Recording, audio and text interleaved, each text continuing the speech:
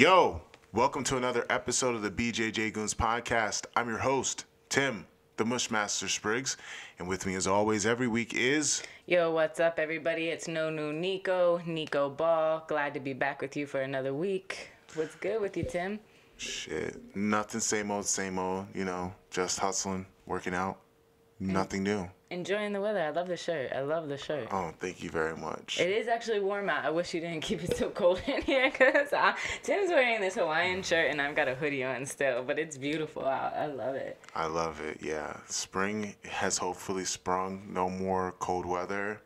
You know, people talk about global warming being a bad thing, but honestly, if every day was like this, it's okay. Florida would be underwater, but who gives a shit about Florida at the end of the day? I live in Maryland, and I don't like the snow. I mean, there's a lot of old people in Florida that people probably give a shit about. Grandparents, loved ones. Well, they can move. That's the beautiful part. We have planes, trains, automobiles. You can move. You know? Okay. No compassion from the Lush Master this week. All right. No. Or last week to think about it. No, last week there was compassion, but there was so much compassion that I was just so anti-non-compassion. You know what I'm saying? Like, I just was so fed up that I was fed up with the bullshit. Today, there's no compassion. It's no compassion Thursday. No, there was a couple of days that we didn't actually speak this week, and I got a little bit worried that you might have actually gone down to Florida. Nah, Nico, I'm not stupid. I had people that care about me tell me it's not worth it to go to somebody's prison, so it's all good. Very true, very true. You know, I didn't even get any pushback from what I said last week either, you know. Usually these guys that are so, like, you know, pro-law enforcement, they're with them peoples. I thought I'd get a knock on the door or a call, but I guess not. So we're all in the clear. Man, have you ever been arrested before? No. Yeah, No. me neither. I've never been arrested, not for anything, not even like that, like college drunk nights, but like someone I know recently got arrested, and it's just really weird. I realized that no one that I really cared about or loved so much has ever been locked up, and for what I'm expecting to be a little bit of time.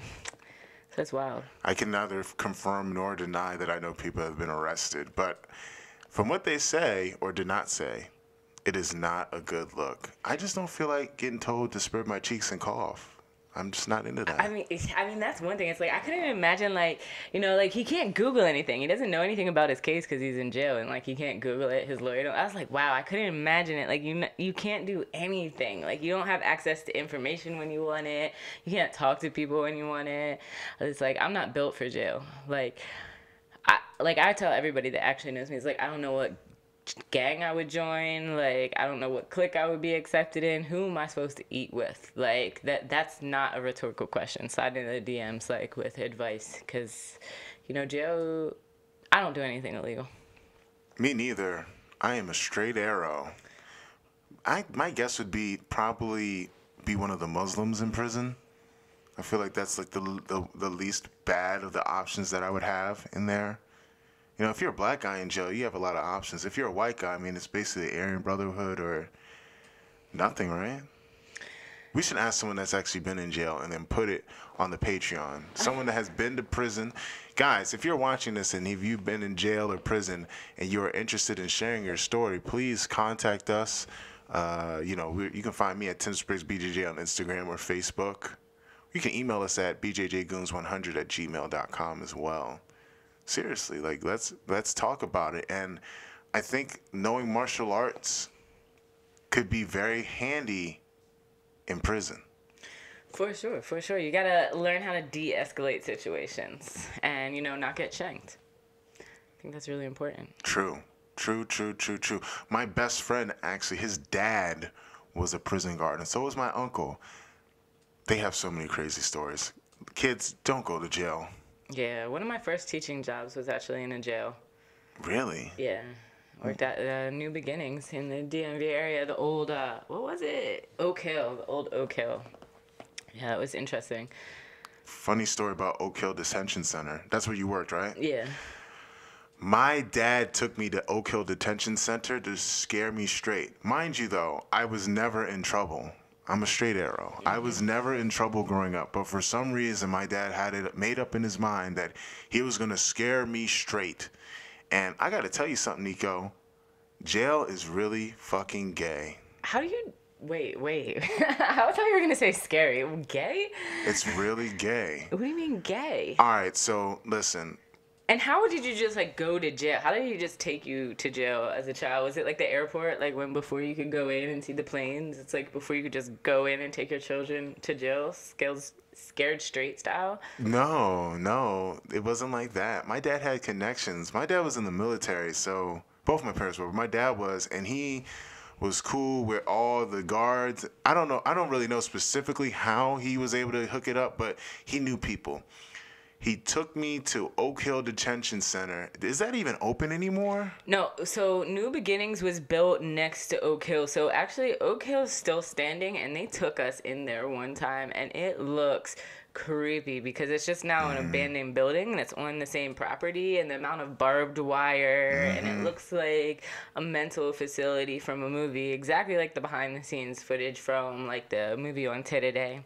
And now New Beginnings is supposed to. It is really nice. They had like really modern classrooms. They had like PlayStations in their dorms. They had Really? like dorm doors that you could get out of one at a time. So you had an alarm if you had to like go to the bathroom. Like you could kick them open because they opened the wrong way. That wasn't a good thing. That was a design flaw. But so they tried to like rebuild it because the Oak Hill, if it was anything, like when you went, like I saw it when it was abandoned, was not a very pleasant place. It was freaky as shit. It was creepy. However, it was really gay. My vivid memories of it are when you go in through how the security guards go, there's a central hub in the middle of the living quarters, and it has windows all around it and the microphone and then like little buttons and stuff. And when I first came in there, there was a table full of dudes, and you know, Oak Hill's a youth detention center, I think, right? It was at the time, young kids. But this is like the 90s where like DC was the murder capital. So I'm pretty sure Still a murder capital. It is? Kinda. Carjacking. As like a DC, like not native, but if to someone to claim DC, and it's not a good thing to claim, but like our struggle, I would say like, yeah, they suffer a lot for the size of the city, I would say. And just the size of the city proportionately, like, It's a whole lot of crime. yeah. And I'm sure at least half of the guys had serious offenses like murders, and they were definitely dealing drugs. It was the 90s in DC. And when I walked in there, it was me, my dad, and the head guard that I guess my dad was friends with. These Bamas were in the middle of the day room. It was like a central hub, like a school dorm, and there was the cells on the outside, like it's a square. So on the perimeter of the room, there are their dorms where they stay at. And in the center, it's like the day room. These Bamas were sitting there playing strip poker with each other, yo. Young men playing strip poker with each other, like taking their shirts off, like, oh, I got the card, and they were playing strip poker. And it was that day that I realized that prison was really gay, jail's gay, all that stuff, and I don't want to go there. There's no offense, like it's okay if you're gay, but it's saying like that's not my bag. Strip poker. That would be weird if you saw something weirded like out. that. Like I was like 7 or 8. I wasn't 10 yet. I know I wasn't 10 yet. So around that 7, 8, 9 range, he took me there. I'm like, why would you send me here? And then I went to one of the dorms. Of course, I wasn't like there by myself, but like I got a tour basically of the whole facility, and like I would go in there and these dudes just doing push-ups half naked, and like there's pictures of women half naked on the walls. I'm like, this is a mind fuck. I'm like, what is going on? Who takes a grade schooler to scare them straight?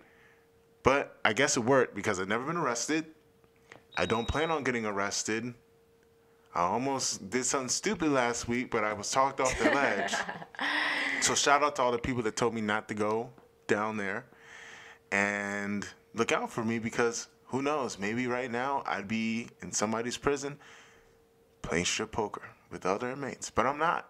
So that is my scared straight story, Nico. And that's why I plan on never, ever, ever, ever getting arrested or going to He prison. said never, ever, ever, ever flying Spirit or getting Go- arrested. Tim's got I'm doing the race. a solid I'm list running. of hard nose. Hard He nose. knows his barriers, Yeah. ladies. Yes. He knows his boundaries.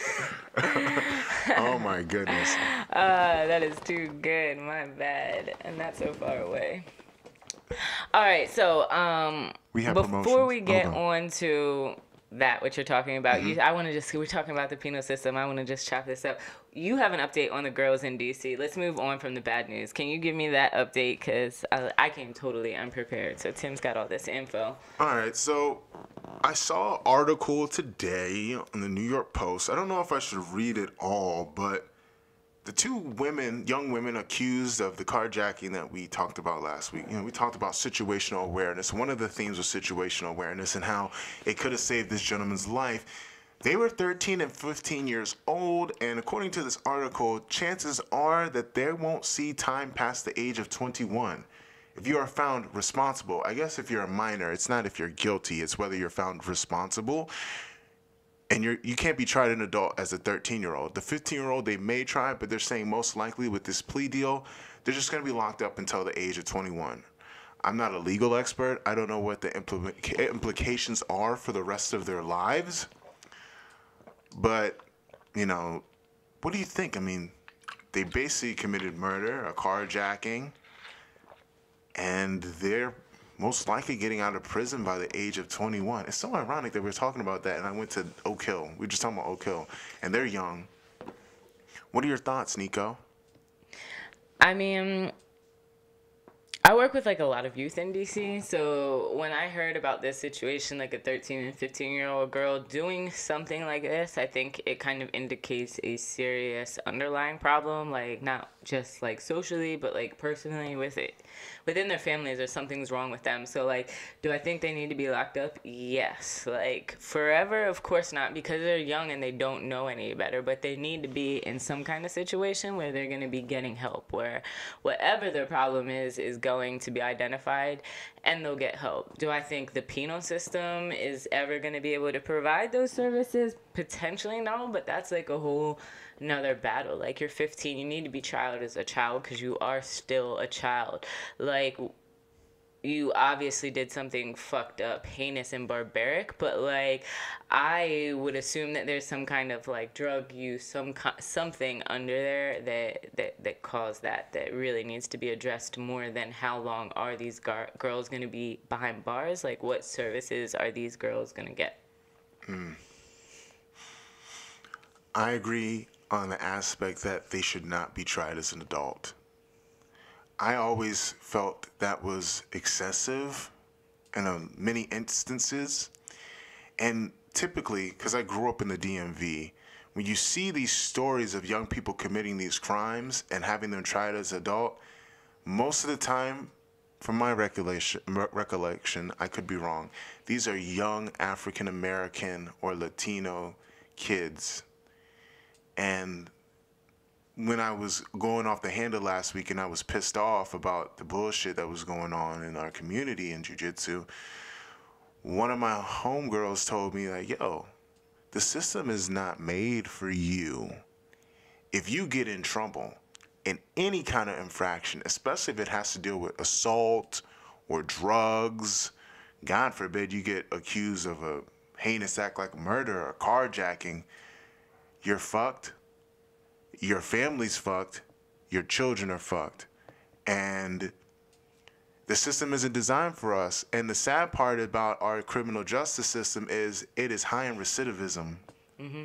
And just to be clear, you don't actually have to be accused of committing any of these crimes. You can be accused of being present while these crimes were committed, and you will still go to jail. Like, somebody could murder somebody, like get out the car and murder somebody, and you could get back in the car, and you are getting charged as an accessory for murder. And I think, like, a lot of people engage in stuff, like, have those type of friends, and they're like, that's on them, but just be aware, that's also on you. You will serve years and years in jail for that as well. And you know who gets paid from that? The system. And I just hope, I really doubt it, just the way the system is set up, that these young women will get the rehabilitation that they need. Because if you're 13, 15 years old doing this type of stuff, you don't have any value of human life.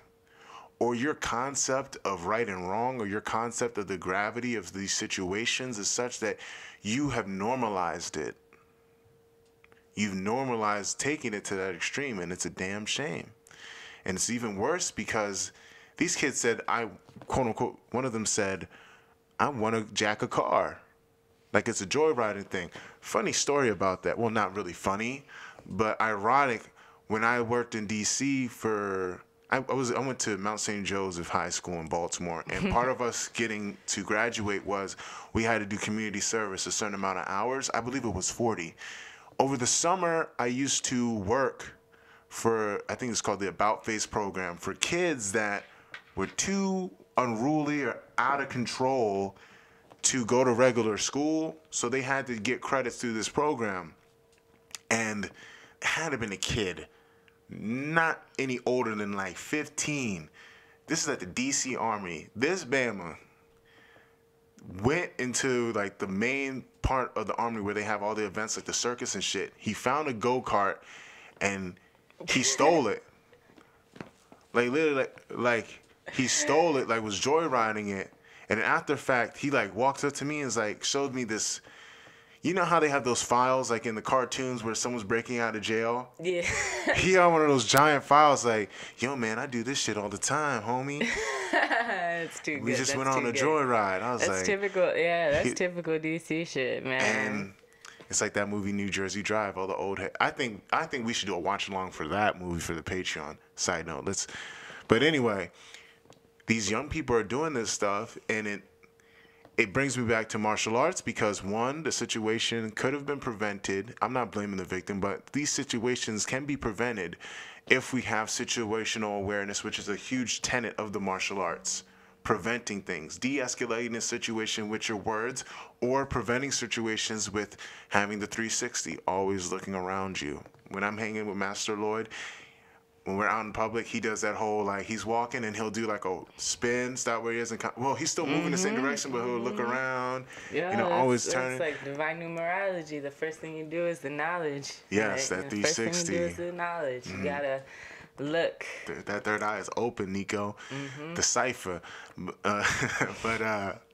Yeah. Anyways. Yes. And I think that rehabilitation through martial arts could help these young people that are at risk. We had Ryan from Project Grapple. He's a few episodes ago, and he's doing great work. Those kids are having an ability and an opportunity to make something of themselves and get out of these situations, and they're occupied by a goal. They have to get good grades in school. In order to get good grades, you need good grades in order to be able to compete in these sports. And it's a beautiful thing. And, I hope these young women get the help they need. But, it's how it is in the city. That's how it is in America. So, It's really hard. And, like, that's why, even with Favela Jiu-Jitsu or Today Kids Project, the thing is, like, Jiu-Jitsu to the rescue. Because it really does help people. It provides, like, people in your life. We had, like, this one kid that they call one of my sons. Like, I have Moicano and Muleza. And Muleza means lazy. And he had a lot of problems. Like, he would smoke weed. He was very aggressive. He would go in his house and he'd fight with his sister. He was actually, like, hitting her and, like, got kicked out. Like, and they just kept coming back to the project and be like, yo, you need to kick him out. And he was like, yo, he's already being aggressive and he hates you. Like, if we kick him out, like, where's he gonna go? He's gonna have no one. And he really, like, he doesn't have anybody except, like, maybe Buddha, who is the guy from Brazil that, like, that got out of jail. He, like, really takes care of him because he does smoke a lot of weed. He's really bad at jobs. Like, he sucks at showing up on time. So he has, like, a lot of faults. And, like, people think, like, oh, I'm going to do this social work and these kids are going to be great. They're going to be, like, the TLI kids we're about to talk about. But, like, sometimes, like, doing the work is just, like, being there as somebody fucks up over and over and over again and just making sure that they know that they have somebody. Because at some point, if that kid Muleza didn't, like, my thing with him was, like, always, like, I don't think he's smart enough to live that street life. Like, he's gonna get shot, he's gonna get hurt if he doesn't have somebody to take care of him. And, like, I hope he's manned up and he is smarter, and I was wrong in that aspect, but at the same time, he's never been alone or never had to be alone. Damn. Yeah. So I think that we need to get martial arts in schools. I think we need to reach one, teach one, and prevent this stuff from happening, because whether we like it or not, the kids are watching. And if we don't give a damn about the kids, and now with schools virtually being closed, I mean, virtually they have school, but essentially they're closed, it's more important than ever to get them involved. And speaking of kids doing martial arts, I'm really pleased at I'm gonna fix it this time. yeah, sure. I'm really pleased to say that we had a lot of kids that came up in the youth program for Team Lloyd Irvin get promoted. So we had, well, some of these people are adults, but we had promotions at TLI this week. We had Justin Hickey, Elijah Dorsey, Corey Dorsey, Ryan Lackey, Cedric Bryan, and Rico Staten, The Flash. They all got promoted. Dang. And what's dope about them is, like, they're always, like, do they not always get promoted together? Like, I know them as, like, a squad, as, like, a unit. Like, the Dorsey brothers, who, by the way, rolled up on me the other day in the city. Because they started their own business. They got, like, a power washing company, a house washing company. So, you know, he just, like, saw me pulling up to my house, pulls over, pops out of his work truck. I was like, all right, man, you doing your thing. Y'all got business trucks. So that's dope to see, like, you know. And I know he, like, because I've heard him come into the gym and, like, pitch these business ideas or, like, really work on it, like, just inside of TLI and have that support, which is dope. Shout out to them. I'm so pleased to see them do that. I mean, also shout out to Array and Jamil and Muhammad. They got their stripes too, but shout out to those young people. Despite the pandemic, these guys still grinded it out a lot. They have their own businesses in some aspects. Like Rico has his own business. Elijah and Corey have their own business. Ryan Lackey, he's been doing this forever. He had to make that huge drive all the time. Justin coming back from a major neck injury. Rico, he's a hustler. Cedric Bryant, this guy, I remember he went away to college. He got his degree. He came back, and he's back to teaching. And they persevered. For them to be training like they have and to get a promotion from this team, Team Lloyd Irvin, is huge, especially considering we have a whole ass pandemic. These bambos was in the back room at the gym training. They was in Master Lloyd's garage training this whole time and did not stop. I mean, just seeing the sacrifices these young men have made, like, their whole lives. These kids started when they were little. Like, I started when I was 16. These guys started when they were single digits. A lot of them. Highly impressed. And this sport is not easy. Jiu-jitsu is not easy at all. People take jiu-jitsu for granted. I think jiu-jitsu in a lot of ways is the redheaded stepchild of combat sports. When we talk about the boxing and the kickboxing and the MMA. I mean, it's new, it's fresh, it's the baby, so it gets mistreated a lot. It does get... Wait, babies don't get mistreated. What are you talking about? I mean, by the older brothers and sisters, yeah. By the parents, they might get loved. Oh, true. I'm an only child, folks, so I don't really know the dynamics. Yeah. Yeah. What was I going to say? Jiu-jitsu is hard. It is hard to get a belt in jiu-jitsu from my experience. And for them to get a belt, despite all the circumstances, they didn't make any excuses. They got the job done. They did the damn thing. They really did. They really did. They've really been trying to find a way to make it work. And not only just to train jiu-jitsu, but they really, like, band together. Like, when Sadiq has a fight or one of the MMA guys has a fight, they also have to switch over to no-gi. And they really get in on those fight camps and really support each other as they're training for each competition or each goal that they have, which is really dope. You don't always see that in a lot of teams. Like, you see... Yeah. I mean, you definitely don't see it. Like... Preach. Tell them.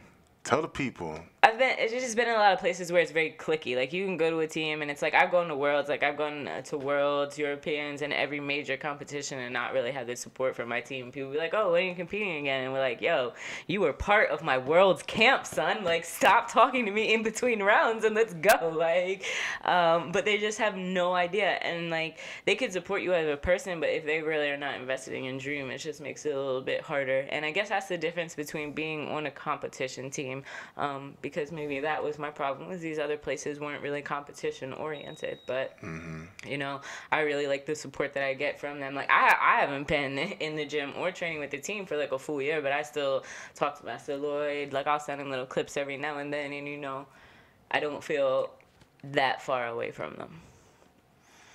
I think the shared suffering of a training camp or a tough gym can bring a lot of camaraderie. Tough times bring people together. And Like we got a brother in Abu Dhabi. We'll talk about it a little bit later. But yeah, like the training camps and the bonds that you have. And I think the great part about the gym that I come from is that there's a hierarchy as far as jiu-jitsu goes, as far as the belts, but socially there is no hierarchy. It's like, man, we all just come here. We're all dogs in here. And the way we train, we're going to get at each other, and there's no freaking ego. And we're all hungry, and I think it's rare. We want the homies to win just as badly as we want to win. And it's not for like a team accomplishment type of thing. It's just that we care. Yo, I gotta negate that statement and say that there can be a lot of ego, but they'll nip that shit in the butt. Like I remember, I forget who it was. It might have been like somebody said something like, "I'm gonna fuck you up with like a blast double," like under their breath. And Master Lloyd stopped the whole training. He's like, "Go ahead, try to fuck the wrestling coach up." Let's like so. This is a funny moment to me, but it's like a lot of people let that shit go and like they have that passive aggressive stuff, and it's like, nah, you nip that shit in the butt like right away. It's like we do keep it 100. I think some of the group chats that we have, we definitely keep it. We just keep it 100 with each other. I think the whole no bitch assness, no excuses type thing goes a long way because we talk shit to each other. Some of us do. Like, me and DJ will talk shit to each other, and we get sensitive and butthurt. But, like, at the end of the day, we're just like, yeah, but we want to fucking win. Like, yeah, you pissing me off. But, like, especially our team, it's like us against them, kind of. Like, we're like, yeah, you know, you get on my fucking nerves. But we got to take on all these other teams that fucking hate us, and the media don't give us no love. Like, fuck them. We hate y'all more than we hate each other. So it's like, yeah, you know, you might talk shit and you might make me mad, but... Yo, like, it's us against them. Don't get it wrong. Like, they don't fuck with us. And I think that's great for the gym. And we nip that shit in the bud. I think that's great for the gym atmosphere. I think it is great for the atmosphere. And it's that's true. If it motivates you, you know, like. And, you know, some gyms, like, get crazy. Hey, we had this thing where it's like, yeah, you know, we're welcome to visitors, but don't come up in here thinking this is easy work. You know what I'm saying? Like, it's so tight-knit that there's, like, an unspoken rule. If you bring a visitor in here, you better not get fucking washed because we train hard all the time.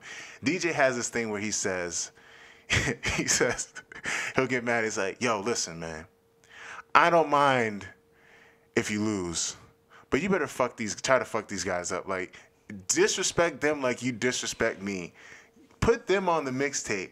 All that stuff you do to me, and it's not just DJ saying, but all of us say is like, yo, listen, you in the room fucking me up, you better fuck this guy up. I don't give a damn what happens. You better wash him like we wash each other in here. And I think that's great. That's the energy that you need in a gym. And shout out to all our coaches too, because they set the tone. No easy rounds, no easy practices, no easy belts. We're on the subject of promotions. I know of people that have left academies because they felt as though they weren't getting promoted quick enough.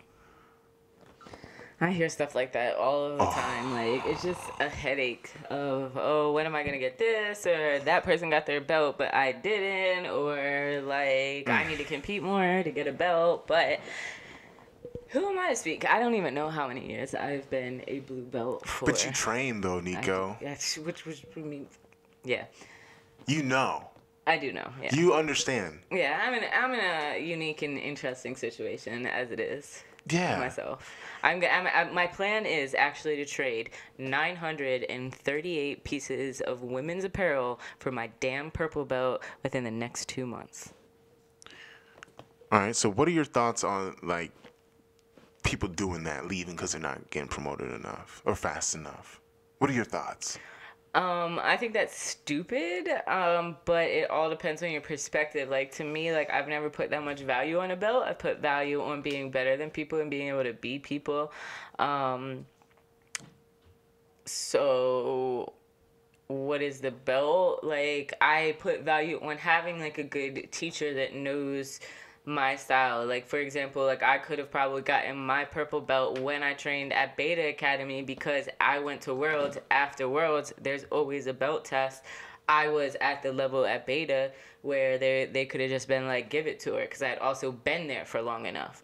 But at the same time, and I always tell people this, I had to tell the person that I didn't want a belt from them because I wanted it from today, from my brother. And then and that was very hard for me. It's not like, oh, that was very hard for me to like come out and tell somebody this. But it was also very hard because I don't have a relationship with that person. And I don't speak to him like that. And in the end, I would tell people, I was like, if he could tell you any past that I do, I would accept a belt from him, but he can't. And that's why I don't want a belt from him, because he hasn't instilled in me his jiu-jitsu. Like, Master Lloyd could give me a belt, and I'm sitting here saying I want it from today, and I'd be like, okay, because Master Lloyd knows me, and he has instilled in me, like, he has made me better, you know, and I am his student. And that's what I look for, not just be like, oh, I'm literally a blue belt for like 7 years now, like, because I can't catch up with today. Like, but it is what it is. Like, random refs that I don't know from Brazil, they'll be like, are you still a blue belt? Like, what's up with that? And I'm like, today. And I'm like, oh, but it is what it is. Have you ever gotten the classic, oh, you're a blue belt? My nephew is a black belt in karate. Yeah, kind of. Or like he'll bring up other martial arts. I feel like anytime, it might be a lot like computer problems. Anytime that you bring up martial arts or that you're a fighter, like people try to like give you all these other stories or they want to see something. So I actually try to not tell anybody that I'm a fighter. But other people always introduce, oh, she's a fighter, and and I hate that. I've been in situations where people ask me if I do martial arts, and I just do this deep internal sigh, like, I do jiu-jitsu, because I don't want to have to get in this long conversation with people that don't know about mixed martial arts or don't know about martial arts that much, and they just tell me these stories about, you know, hey man, I saw Bloodsport, that guy Frank Dukes, he was a killer. Or I say I do jiu-jitsu, and it's like, oh yeah, I did jiu-jitsu in the Army, and they start doing like these weird katas, or like, let me show you this wrist lock that I know, and I'm like, dude, no. See, it's like, and I know the katas and too and everything. It's like I don't know. I love the katas. I think katas have a place in martial arts. However, it's not my bag. Like I'm not trying to be in this long drawn out conversation about how you did judo 30 years ago, guy. Like, I get it, like, you did it, but that's not really my thing. I don't want to have to explain, or just have to sit through your explanation of how you used to do something, and then you really didn't do what I do. Do you understand what I'm saying? I feel like that's just, like, the natural part of doing martial arts, and especially when you're, like, a teacher, because, I don't know, I've heard people come into gyms for, like, trial classes and just lay out their whole life story. And it's just like a lot. It's a lot. It's a heavy burden to carry. Some people just want somebody to talk to. I'm okay with talking about it, but I just don't like the whole, like, they do like karate hand chops and stuff. Like, I used to do this, and this, and sometimes people come off as very condescending in that when they talk about that shit. Like, when I was a lower belt, I remember I wanted to be an instructor, like have like a jiu-jitsu club at the gym at the school and college. And they're like, oh, you're a blue belt? You're not a black belt? I'm like, do you know how hard it is to get ranked in Brazilian Jiu-Jitsu? No, nobody does, Tim, and you just kind of have to accept that. Everybody... No. I'm a curmudgeon. Don't shame me for being a curmudgeon, okay? A what? Curmudgeon. Just somebody that is just very sour about certain things, okay? Can you give me 3 reasons why I shouldn't shame you for using that word? I can't give you 3 reasons. I'm sorry. Shame me. Okay. How do you spell that? I think are you making up words? You have an iPhone, Miss iPhone. You can ask Siri. Is curmudgeon a real word? All right, Tim is saved because Siri don't want to act right. Siri's on his side, probably because he's been walking around here with no shirt on or something. Siri's like, Tim got the abs, but whatever. Tim is a curmudgeon. What is a curmudgeon? A curmudgeon. Let me give you the definition. Let's see if my phone. What is a curmudgeon? Here's the definition of curmudgeon. A bad-tempered person, especially an old one. A bad-tempered person, especially an old one. Where did you learn this word, Tim? Okay. I was a sociology major in college, so I had to think of a lot of words. That's why I'm really good at videos, because I'm very good at spewing out words that make me sound smart when I'm actually bullshitting. Okay, curmudgeon. That's the secret sauce. All right, so I don't think people will ever get the point that, you know, there are less belts in jiu-jitsu as well than karate. So karate doubles the belt. So, and the katas, like with karate, it's always very exact what you have to do. Like I was telling you when I did my keto and the belt test, it's like, even though it was a mix of like karate and like fighting, it's like, I know I have to learn this form, these fighting combos, this weapon, and I'm gonna have to fight this amount of people. And that I'll also need like an okay, you're ready. Like I need to learn all these things, and then once I know, I can be like, yo, it's time for my belt. Like I can start bugging a person. Like it's not like jiu-jitsu where you're gonna be like, oh, I've been a purple belt for a year and I went to a world. It's like now I can have the audacity to be like, it's time. Like you should never ask for a belt in jiu-jitsu. It's a little bit different than karate, and Never. I think nobody will ever understand that. So I don't think that's a battle that we should choose to fight. Like let's work on the Olympics, not what people think it is compared to karate, because that's a headache. It's a headache, and it's not for me to sound like I'm cocky or be a curmudgeon, but it's like I gotta explain to this person what jiu-jitsu is. I gotta tell them the whole history, and they're just gonna shake and nod their head like they know what I'm talking about. They're not, and it just wasted both of our times. Anyway, let's go into the philosophy of promoting. You mentioned earlier there's like criteria in traditional martial arts. When I did traditional martial arts, there were katas for each belt that you had to know. There were techniques that you had to know. And I think there's a place for that. I love that idea. As someone that went to college and they had, you know, the 101, the 1000C, 2000C, 3000C level of courses, all the way from your bachelor's to your master's to your doctorate and what have you. Since martial arts is an art and it's a study of, you're studying it, you're a student, I think part of our grading and our promotion should involve that. But through my experience with a sport like jiu-jitsu and martial arts, combat sport, there's kind of two lanes. There's the serious competitor lane, and then there's the hobbyist lane. And then between that, there's children and adults. And promotions, in my opinion and through my experience, should be adjusted for whatever lane you're going into.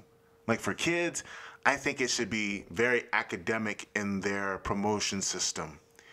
There should be a set amount of techniques that you need to know for each belt. There's some movements that you need to know for each stripe that you get, because when I was the head instructor, and even afterwards when I was teaching or helping to teach there, each belt, each stripe, each month had a curriculum. And you needed to pass it in order to get upgraded. And I love that idea. It's no different than school. You have to have the basics down. If you don't know this shit, the building blocks, your foundation, are not going to be good. And if you don't have a good foundation, you're not doing the art right. You're going to get hurt. You know? Thoughts on that? I mean, I agree with you completely, but I think the hard part is who sets the foundation. How do you know what the basics are? And that's kind of what I see people struggling, like, to kind of align, like, what should you know at each belt? And depending on the team, it's like, I know Gracie Baja is very specific. They have that curriculum down, and they literally give their students, like, month cards, and you check it off, and you can check your way to your belt by the amount of times you're in class. Even right? adult? Yes. Yeah. At least, and I'm talking about Brazil. Okay. Which is where Gracie Baja comes from. So, like, that's where they got all of the things. So they have their, like, they also have a list of about 50 rules that you need to follow, one of which is writing your name on your gi. And so, like, they're very strict in what they do. I know Alliance has, like, a guidebook that's, like, also just, like, a normal teacher's manual, and it goes through each belt, what you need to learn, and then it will have each position, and it will be, like, armbar, and it will be, like, 3 pages of how an instructor is supposed to teach an armbar. But then you have, like, Fernando Terere, who's a 5-time world champion, and I have been in his gym when he first opened it, trying to have one of his first belt tests, sitting there with the secretary that doesn't do jiu-jitsu and a brown belt, and I'm like, I don't know, what do I make them have a test? Do I just give them their belts? At what point do you decide what is your way? Like, I don't know, it's hard. It's more of an art than a science in promoting. I will give you that. I will give you that. It is more of an art than a science. Now, with adults, I think we can do that, be a little bit more flexible, because I'm gonna be honest with you. You just checking off the card on your little sheet, and you just putting the time in, just like going through the motions. I'm not a big fan of that, because that's not really a good gauge of how well you're doing. From my experience, when we train, you can be a hobbyist or a black belt world champion. We train together. We learn the same shit. Now, the level of intensity and the training the training schedule is going to be different. If you're a black belt world champion, you're doing 2 to 3 training sessions a day. You're doing strength conditioning. You're watching film, what have you. If you're a hobbyist, you're going to 1 class a day, a few times a week. And although you are a hobbyist, you will be training with these people. Your path to that next rank, and ultimately the black belt, is going to take you a little bit longer, just from the strength of you're not getting to those glorious hypothetical 10,000 hours that you need to be a master at something as quickly as someone that is training like a professional athlete trying to become a black belt world champion. When I'm thinking about promoting someone, if they're an adult, I have to take into account their knowledge, which I think the academic approach would be helpful, because it needs to be written down. Oh, you talking about academic, like a written test? No. Written down is in like the techniques, the fundamental. No, hell no, not that, no. Because at the end of the day, this is the ass kicking contest. Fuck the writing. I'm trying to figure out, like, I'm trying to write down the techniques have to be known. What are the fundamentals? Armbar, triangle, omoplata. Like, know those techniques. Now, there are big dudes that only do a handful of techniques, and they're successful at them, and they don't know a whole bunch of jiu-jitsu. I don't think that's a very positive thing. If you're a competitor, I can see you getting pushed through the ranks if you're trying to be a competitor. If you are a hobbyist and you only do these same techniques and you're kind of successful at them or very successful, I'm not going to give you the benefit of the doubt so much, because I want knowledge. You know what I mean? It's okay in application not doing a whole bunch of moves, but you need to know enough to be a black belt. Like, to me, my standards of a black belt is someone that, I mean, look at me. I don't remember all the techniques or all the basics, but I know the fundamentals enough that I can teach a basics class. I can piece together the building blocks. If you gave me a day, I could write a curriculum from basic to advanced. You should be able to know that stuff. You shouldn't be a black belt doing like, hey, man, all I know is this Osoto to me being a fat lard laying on top of you and Kimuring you. Now, you might win a whole bunch of tournaments and you will get promoted, but I'm not looking at you as a high-level black belt in that sense. I feel you. So, but do you see a lot of people that get to a black belt and are at that level of inadequacy? As far as what? A world champion level? Elite competitor level? I think that I see it both ways. I know I personally don't do a lot of my matches. I have a very... Oh, let me take that back. I know a lot. I can do a lot of shit, but a lot of my matches move in the same straight line. All jiu-jitsu is a straight line, essentially. From you start in the standing, you hit the ground, you get to the submission. But my straight line is very simple. However, but I still know a lot of jiu-jitsu. I think if you get to the black belt elite level, you're going to know enough jiu-jitsu. Now, if you're able to apply it in a teaching setting, it's not going to be as much. However, there's a lot of guys that are black belts that don't know much jiu-jitsu, that just get by. And that's what I don't like. That's why I'm kind of a proponent of some form of testing or some form of you having to teach or demonstrate that you can teach in order to get your black belt, because we only compete for a fraction of our careers as martial artists. The rest of the time, you're going to be a teacher, or you're going to be learning, or going to have to pass on knowledge. And, you know, when you go, I don't really know of a good way of, now that I think about it, I don't know if there is a good way of doing it. Yeah, you're kind of giving me a headache, because I'm like, as you're talking, I'm like, you know, but that's just like... swimming in an ocean of like, but how are you going to hold people accountable? And it's like, you know, you got to think of like, if you're a mediocre black belt and you have a school, like how are you going to bring people up to be like the details that you're losing along the way to transmitting to your students? And it's just kind of like a headache. And like when you think of jiu-jitsu as being such like a new sport and us just not being unified or having a unified rule set, let alone a unified like That's a headache. way to promote, like that's a lot. That's just a lot. That is a lot. That's why I said it's more art than science. I think having a written down curriculum or a Bible of jiu-jitsu of some sort, for not just all the jiu-jitsu, like IBJJF having official, like these are all the techniques, but for your academy or you as an instructor, if you want to open a gym, I think it's a good idea to have your own Tao, like how Bruce Lee had the Tao of Jeet Kune Do.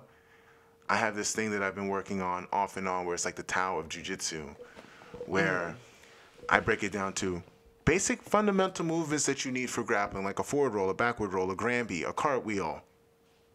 I mean, if you're like a super athlete, a back flipper, a front flipper, or whatever, but from those to what grips there are. Cross collar grip, cross sleeve grip, pants grip, the grips. Then it's positions.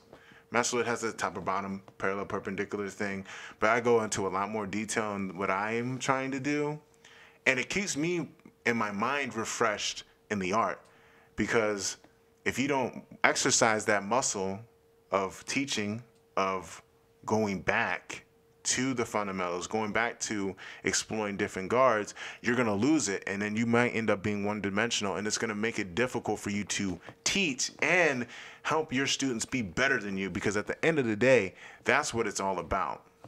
Very true. Very true. Learning the fundamentals is essential.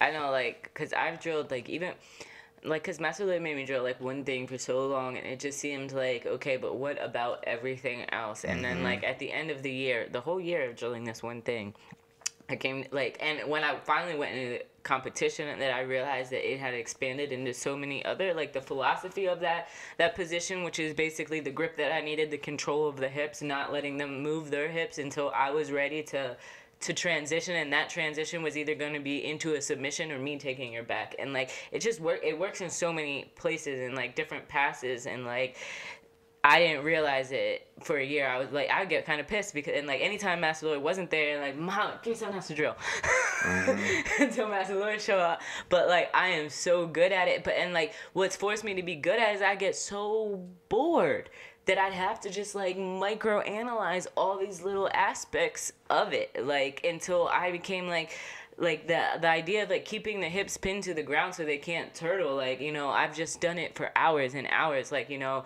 and it translates to so many other things, and I didn't realize that in the process. I just had to do what he said, which was really boring while I was doing it, but now I have such a better understanding of the mechanics of the movement that I can apply to other things.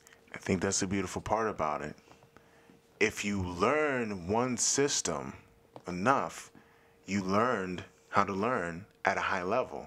You understand the mechanics at a high level, and you can pass it on to whatever you do. Like that's what makes him, Master Lloyd is a great teacher. Mm-hmm. But I have to say, I'd have to have like a lot of trust, because the whole time it's like I'll be going to Worlds, and I like my takedown was messed up. Like I had a problem with my takedowns that wasn't solved, and I was really scared, and I was like, I need to be like wrestling, and like his answer would be that like if you were a blue belt that just started, I would pull you from competition and you wouldn't compete because you're not ready. So like you work on your past, and like don't worry about what you feel like you need to work on to go to Worlds this year, because like the goal maybe shouldn't be this year. The goal should be being world champion next year, when like I had everything. So, and like that was kind of hard because I would really want to be like, I need wrestling, but that wasn't what I needed, and I had to have that trust to get through that point. And I think ultimately the key to promotions is patience. Patience and trust. So Nico, we got some people traveling this week. Yes. Like Abu Dhabi, and this kind of snuck up on me. Abu Dhabi, it's even not Grand Slam. It's the Worlds. It is the big dog out there. Big money. We got the homie Kieran, TLI brown belt. Yara. Yara's out there. I saw Yas. Nobody knows who Yas is, but she is black girl from Portugal. Amazing. She's an Angolan athlete, killing it out there. There's not that many women in the sport. That's not that many women of color in the sport. They never get any recognition. This woman should be getting more. She became a 2-time world champion out there. So shout out to Yas. And the Gmart people, the Gmart homies are there too. I think Simba's competing in it out there. Simba, he was our guest. Yeah. I mean, this is a big tournament. I remember going to Abu Dhabi a few times in the lower belts. I think I went as a black belt too. Did you get flown out? Do they always pay for tickets? Oh, I got flued out, baby. I got flued out. So what do you have to do to get flued out to Abu Dhabi? Just win a Grand Slam? For those that don't know. When I was doing it, you had to win the trials. And those trials were heated. And the East Coast trial, that shit was rough. I had to go against all those Marcelo Garcia guys. Every dude on the East Coast and some guys from the West Coast too would do these trials because you got money for winning the trials. And then if you won, oh lordy, if you won, you got paid. Like, Bama's was getting like $5K at purple belt for winning their weight class. Yeah, that is what's up. That's Big the thing money. about Abu Dhabi, you know, like they have all these sheiks behind them. They have a lot of money, and they're trying to like actually put back into the athletes, which is awesome. Yeah, I mean, I wish they did that over here. I mean, there's tournaments here, there's super fights here. They're the OGs of putting money in the sport. I still have the DVD from the first one they did when Tarsis had a beard and he was the best grappler in the world for like that 1 year. Like, they've been doing it for a long time. If I wasn't retired, I'd think about putting my hat in that ring and getting paid like that. But, you know, shout out to everybody going over there. And that trip is a beast. That trip is rough. How long is it? Yeah, you don't even think about it. That's all the way on the other side of the world. The flight is about 12 hours, Nico. On one plane, no layover. So like, If straight 12? you get Etihad Airways, yeah, you get the straight flight there, and it's nice. It's a nice airline, but I'm kind of tall, and my back isn't the best. So when I'm sitting in that seat, it's rough. I will suggest this. If you're on a flight that long for a competition, there's some things you should get. You need to get emergency, vitamin C. Vitamin C, yeah, not emergency. Emergent C. Emergency. And you need to get melatonin. To help you sleep. Yes, you need to stay hydrated because if you're in that flight and you're in that plane, you're going to get dehydrated. I mean, if you're cutting weight, I get it. But if it's a 12-hour flight like that, man, like, you don't really need to worry too much about the water thing, because you're going to need that water, and it's going to help you keep from getting sick. If you're on a flight that long to compete, try to sleep on the schedule of the time that you will be at for that week of competition or however long.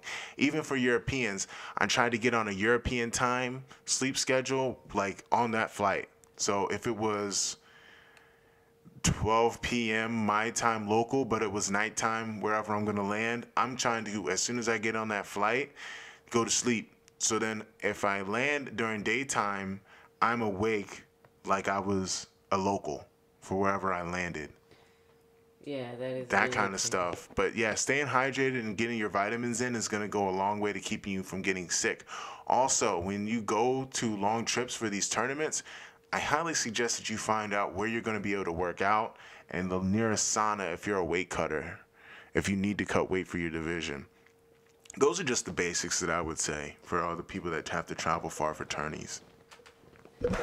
Oh, my bad, hitting the mic. Sorry, if you're watching the video, new computer, new problems. New computer, new problem. But yeah, I would definitely say drinking water is a really important one. Like, the lack of water is what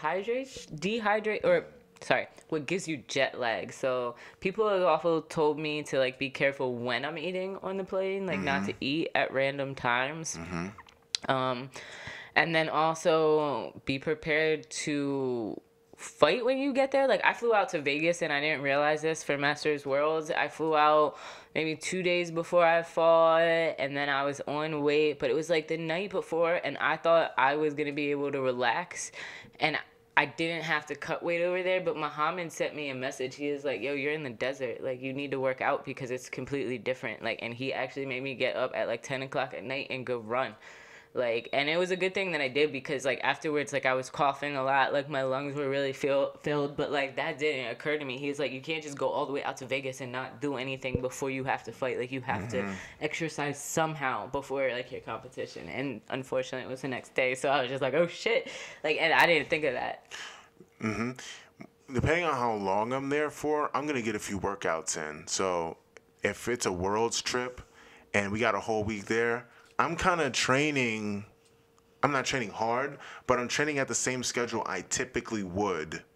The day before, I don't really do anything. I relax. I might get a light run in. If I'm competing at night, like say for a super fight, that morning, I'm going to get a good workout in. Nothing too strenuous, but a nice run or 100 burpees, something to get the muscles moving, take a nice shower, and eat. Oh, yeah, another thing, food. If you are a dope-ass, broke-ass grappler, find the nearest grocery store and cook your food because on these trips, you do not want to spend a bunch of money on food. Now, if you're getting flued out, you got a sugar daddy like a lot of these pros do, or you got somebody paying your way or whatever, by all means, do it. But I try to keep it as natural and as simple as it is when I'm home. Very true. No crazy ass food. Stuff. Like, you're not on vacation. This is a business trip. It is. You know what I'm saying? So. Save the In-N-Out burger for after you compete. Animal style.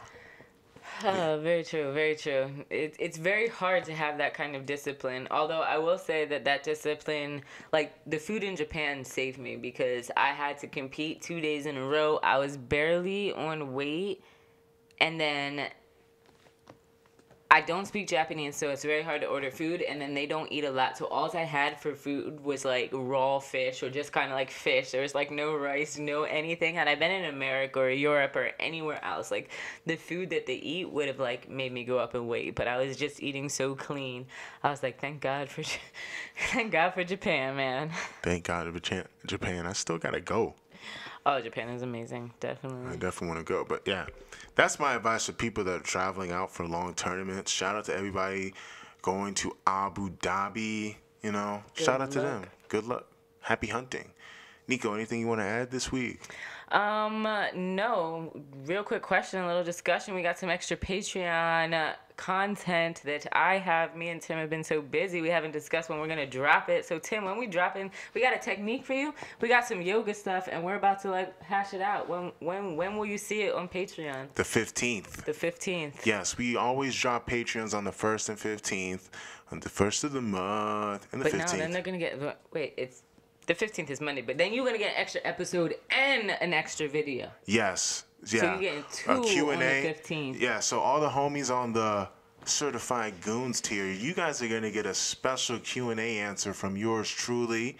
Shout out to the homie Mark Banks for hooking us up. You know, these tiers give you special, not abilities, perks for each tier, and you know, every month we give you guys perks for each. So if you're a little homie, you're gonna get a perk every month. If you're a big homie, you get perks every month, and of course if you're a certified goon, you get perks. So we spread it out between the 1st and the 15th. You know, depending on which tier you are, you will get something special for that tier. So if you have special gifts that you get during the month, you're gonna get it at least once that month. So make sure, if you're interested in getting all this great BJJ Goons content, whether it's techniques, whether we answer your questions, whether it's a watch along, a live Q&A, if it's unruly, uncensored content about what we do, like the uncensored episodes or the ones that we get down and dirty, go to patreon.com/BJJ Goons. But yeah, I love giving you guys these techniques. You're going to enjoy the answer that I give this week on the BJJ Goons Patreon for all the certified goon tier people. Anything else, Nico? No, that's it. Make sure you follow me at No New Nico. If you're new to the podcast, make sure to slide over there. And all of our merch, which we should have some new BJJ Goon shit coming out, is on favelajujitsu.com. You can find me at Tim Spriggs BJJ at Instagram and Facebook. And if you have a question for the podcast, like fan question, even if you're not a patron, you can email us at bjjgoons100@gmail.com. This has been the BJJ Goons podcast. Peace. Us.